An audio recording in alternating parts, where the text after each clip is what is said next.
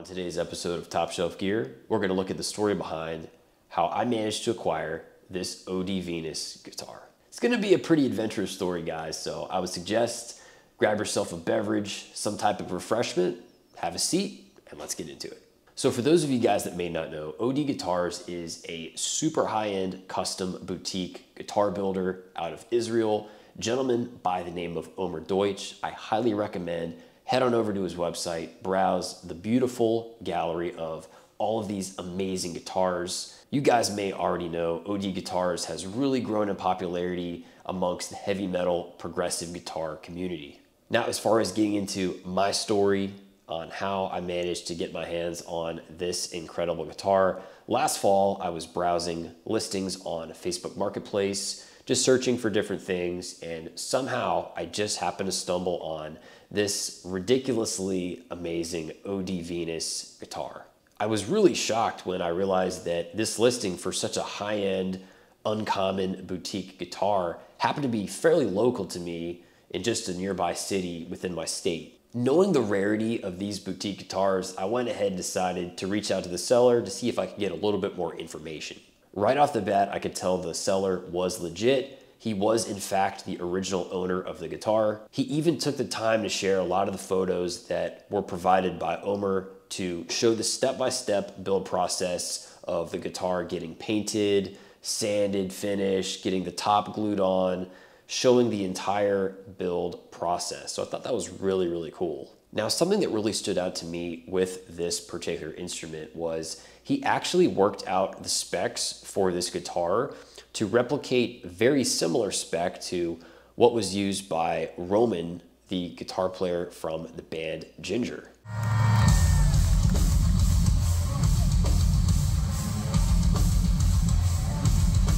Very similar specs to a lot of the guitars you might have seen Roman play in the past. 6-string multi-scale, reverse headstock, bare knuckle painkillers, ash body, all of the above. So after talking to the seller, looking at all the photos, talking about, how rare, unique, and amazing this guitar was, I decided to see if we could kind of work something out as far as price. Because at this point, I just knew I had to have this thing. This is one of those rare instances where a total stranger just happened to order something that completely aligned with the same exact specs I would want if I were to order the guitar myself. Which, if you guys didn't know, these guitars spec out close to around $5,000 and are gonna have a 12-month build time. So from there, we went back and forth, talked a little bit about price, and as expected, he was pretty firm. I did manage to get him to budge just a little bit, which I was pretty happy with considering how rare and expensive these guitars are. So we finally managed to come to an agreement on price. I was 100% confirmed, ready to move forward, hop in the car, let's go find a meeting spot, make the deal. Sadly, before coming to an agreement on time and place to meet up and make the deal, the seller ghosted me and I did not hear anything else. Sent a couple messages, waited a few hours. Hey man, what's going on? Are we still good to make this happen?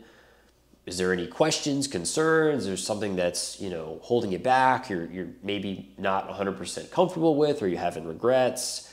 Nothing. The guy literally got abducted by aliens. I was totally confused. I waited a couple more days, sent a couple final, last effort messages, and just could not get a response from this dude. At this point, I pretty much accepted that, I'm just gonna have to move on. Maybe it wasn't meant to be, and just have to accept that I'm gonna have to let this one go.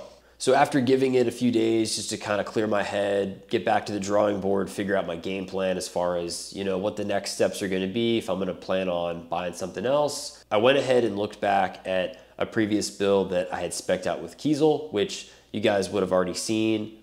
Put a link right up here if you want to check out the most recent unboxing for a highly spec'd out Master Grade Zerakote Osiris. After getting all the specs finalized with Kiesel, decided to move forward, call the guys, ready to throw down and get that build in the works. So all this took place during last fall. Again, I purchased the Kiesel during the October Halloween sale.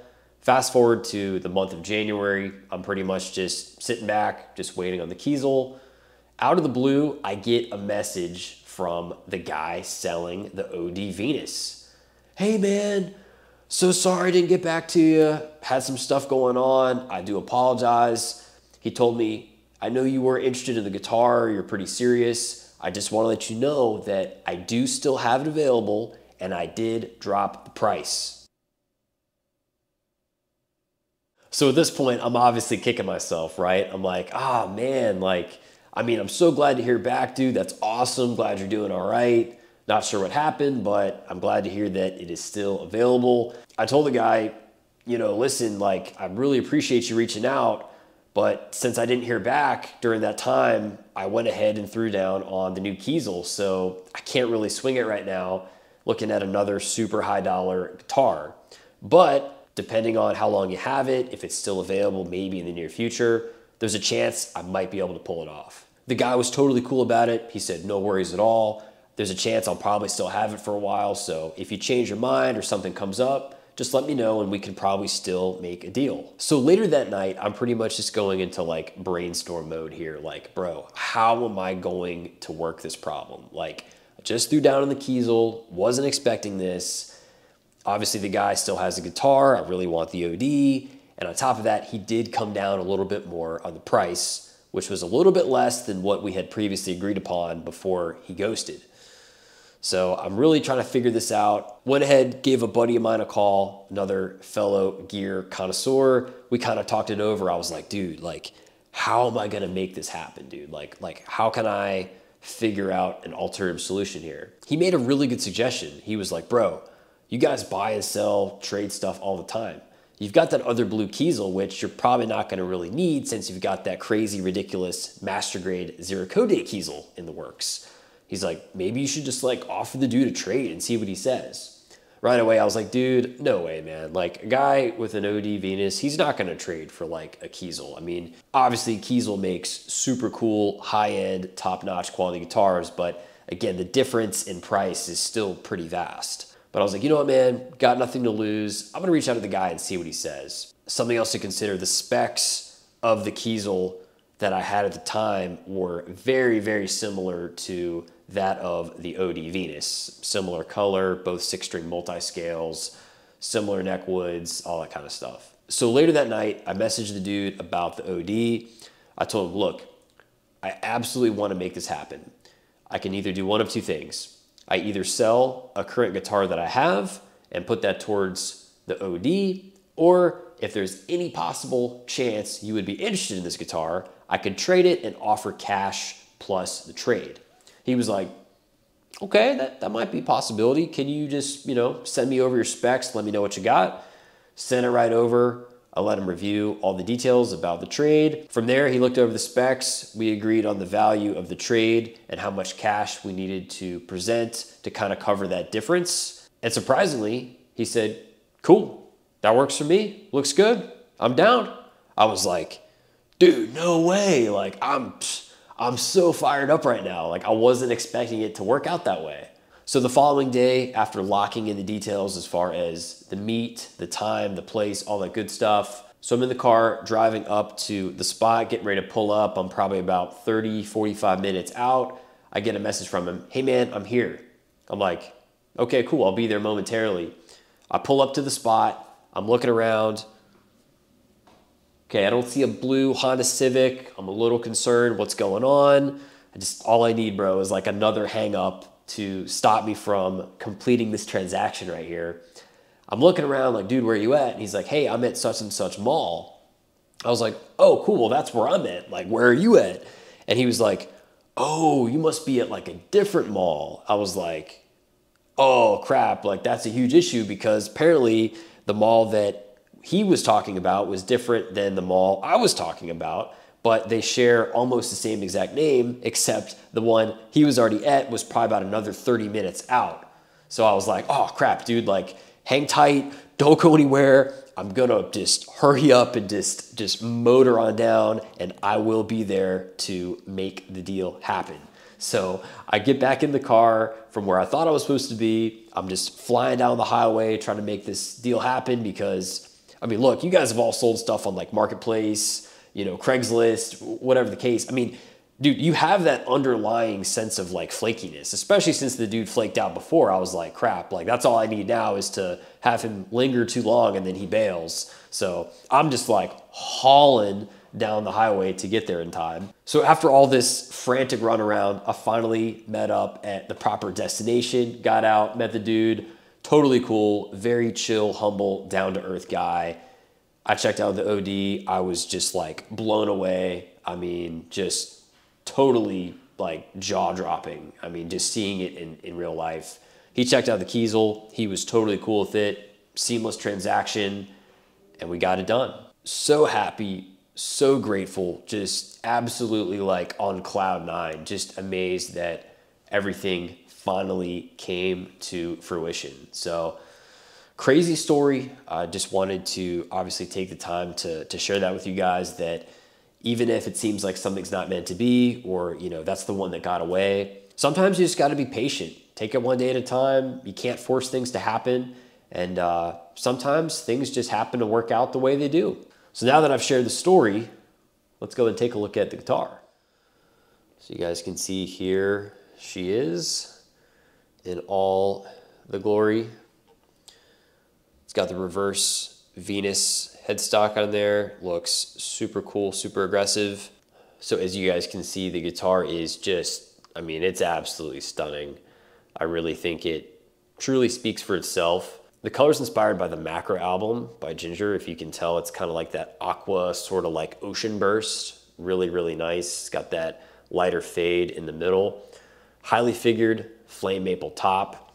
Now something super, super cool, obviously, I think probably the defining characteristic of OD as a brand is what they call their natural geometric chambering. So it's got these really cool cutouts. You can see like on the side there, on both sides of the body, and it really makes for an incredibly light resonant instrument even when you play it unplugged. I mean, it really just, it's such a clear, beautiful resonance that you get with this guitar. It's got a super lightweight swamp ash body, very comfortable to play, not super heavy at all. As far as the neck, we've got a 3-piece maple wenge maple neck. Super smooth, super comfortable. I love the neck shape. It is a very thin, flat D shape, which if I were to describe, it's not as crazy thin as say maybe like an Ibanez, like a Prestige, but it's still a very, very fast,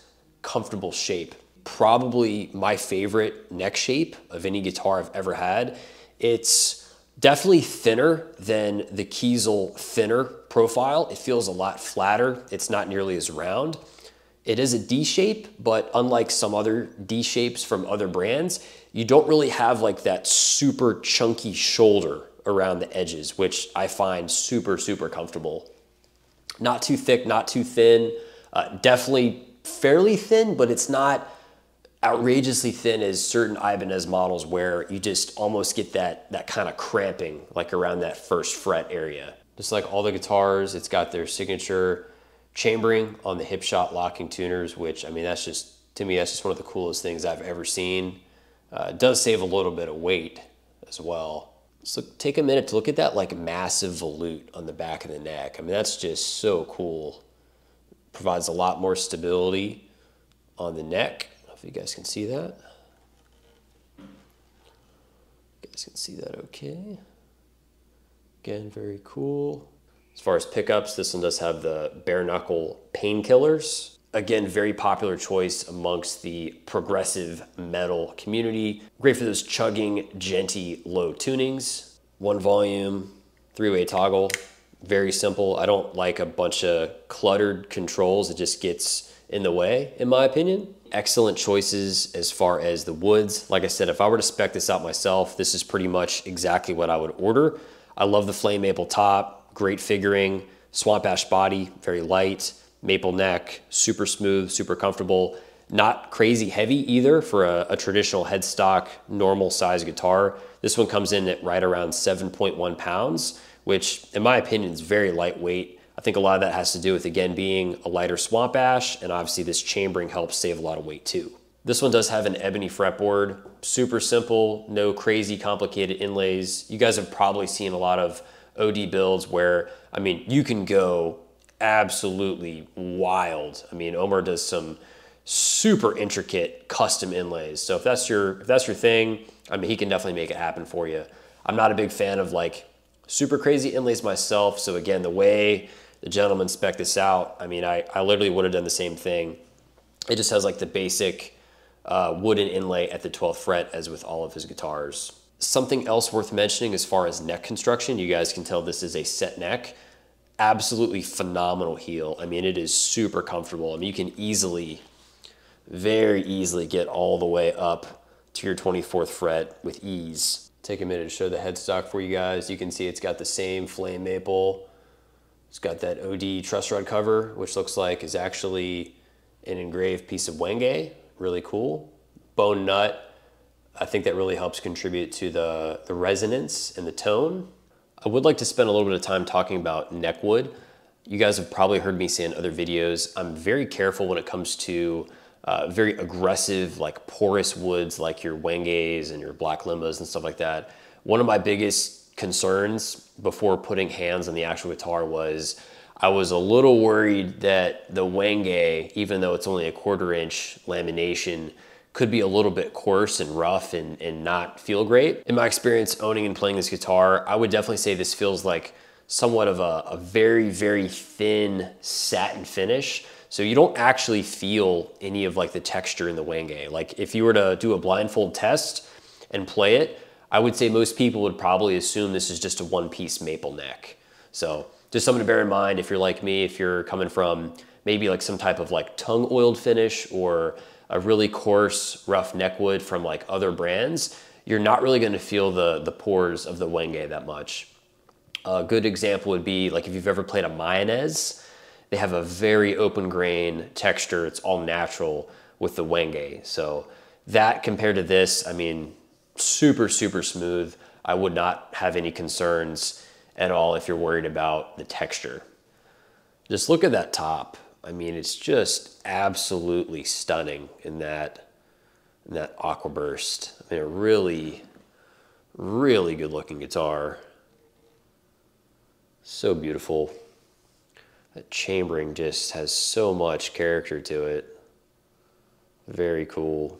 So overall, amazing guitar, guys. I would say this is by far my favorite guitar in my collection. Super, super grateful that I was able to acquire this, given the circumstance with the whole story with how it came to be. So overall, guys, absolutely amazing guitar. Been super, super thrilled with it. Thank you guys for taking the time to listen to the ups and downs of the story about how this came to be. I have spoken to the owner since our recent trade from a few months back, and he still has the Kiesel. He loves it. Super cool dude. I'm happy. He's happy. All is good. I want to do a separate dedicated video just to go over the playability, the tone, the sounds. Again, it's such a special guitar. This is really going to be more of like a 2-part series on this one. So leave a comment in the comment section down below. Let me know your thoughts about the OD. If you have one, maybe you've got one in the works, you've got an order in, share your thoughts, share your feedback. I'll be sure to see you guys in the next one. Subscribe for more. Have an awesome day.